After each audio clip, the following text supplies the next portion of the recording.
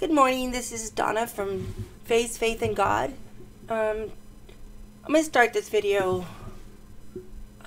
with a prayer, and I hope you guys will join along with me. Dear Heavenly Father, I strive on a daily basis to walk the way you wish of me to walk.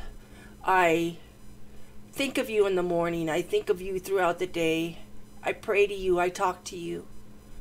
And you're the last thing on my mind at night. Help me, strengthen me. Help me to be the overcomer you want me to be. Help me to be kind to people. Help me to be resourceful. Help me to do your will, not my own. I strive for a daily walk with you, an intimacy, and I pray that I can be a tool to bring others towards you. In the name of your Son, Jesus Christ, my Lord, my Savior, my Redeemer. Amen. This video is going to be on, since we're ending the year of 2019 and going into 2020, I always try to write a resolution. Usually before I found my way back to Christ, to God, it would be more of I want to lose weight, I want to do this, I want to do that, I want to save money, I try not to spend. And usually within the first three or 4 weeks, I've already failed the majority of it. This year, instead of writing a resolution, is more of a life plan I want to do.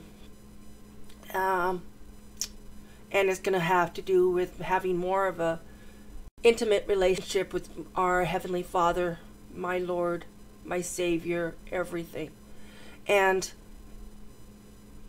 I'm a fallen, sinful person. I know I am. I sin regularly, and I was anticipating falling, because we as people are sinners. We sin all the time.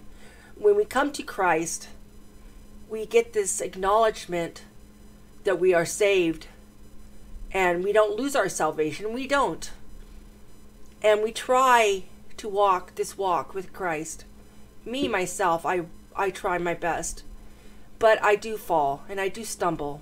When I sin, I pick myself up, dust myself off, and ask God for guidance and strength in me and the willpower to not do that again. But being a human, I stumble all the time.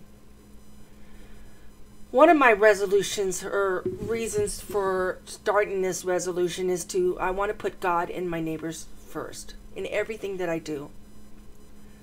To love God with all my heart and soul, mind, and strength, and to put Him first in every area of my life. I want to ask before I do anything. I want to be kind to my neighbors and my fellow men. I want to make this a lifestyle commitment, not just for the year of 2020. I want to begin each day with God's Word. I want to end with God's Word. I want to walk through the day in His presence constantly. When I face challenges, I want to pray about them.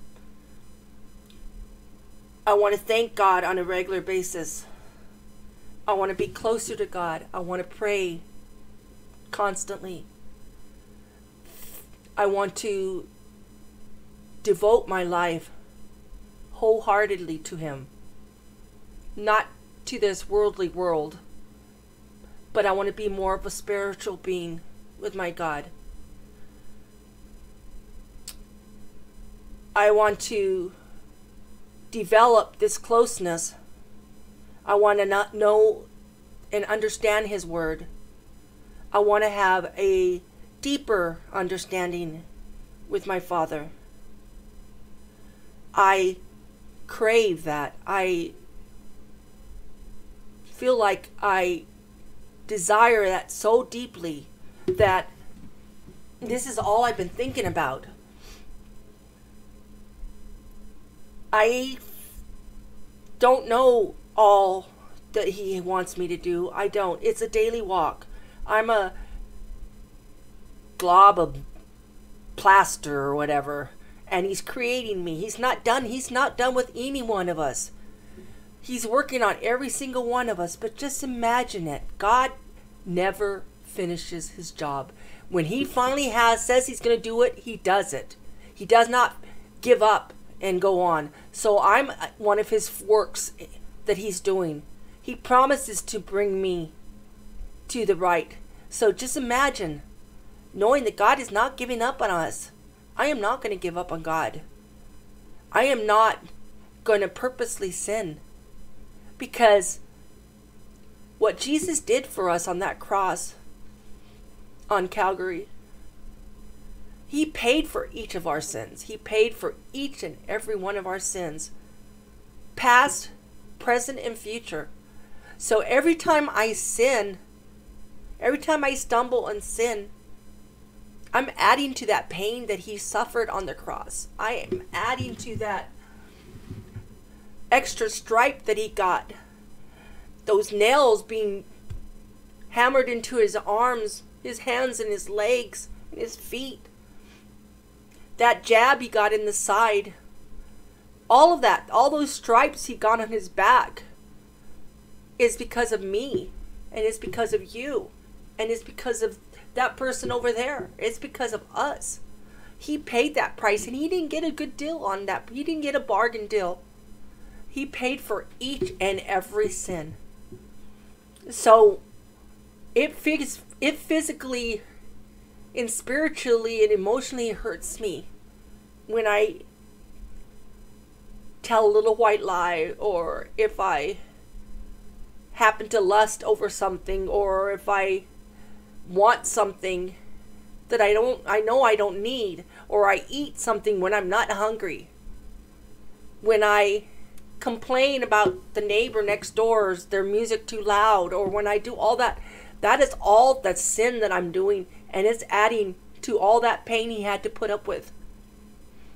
It means that every stripe, every scourge that he got was because of me and because of you. And it makes me physically ill to know that I made him hurt, that he did all that for me. So my resolution is to become more like him, so I don't add to his pain. And I love God so much. I love him. I love him so much. It's often said that today is the first day of the rest of your life. That's obviously true. But this day could be formative for the rest of our lives if we choose today to live by God's New Year resolution.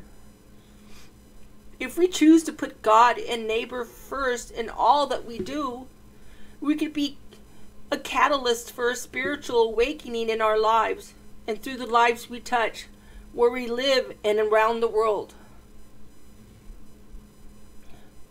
I will live for God. If no one else does, I will. And God made him the greatest theologian in American history and used him to spark the first great awakening. And that's what I want from me. I want to be able to, we need to awaken the world. We need to take back our Christianity. We need to say no to these people that are trying to get rid of God. They're trying to get rid of God in the classrooms, in the society, in Christmas, and all this. We need to take back our religion. And in this end times, more importantly than ever, we need to have this awakening so that the rest of the world will get to know God on the level that we are. And I pray that you guys will join this walk with me. I pray that we have a deeper wisdom and knowledge of his word, and that we make God the center of our life, and that we don't push him aside and say we don't have time for this or we don't have time for that. Because if it wasn't for God, we wouldn't have time at all. So please, guys, join me in this walk. Help me, and I'll help you guys get closer and closer with God. I'm starting today. Today is the beginning of the rest of my life. I love you guys. I hope you'll decide to make God first in your life. And if ever you guys need anything to talk about, you can talk to me. Thank you, and have a good day.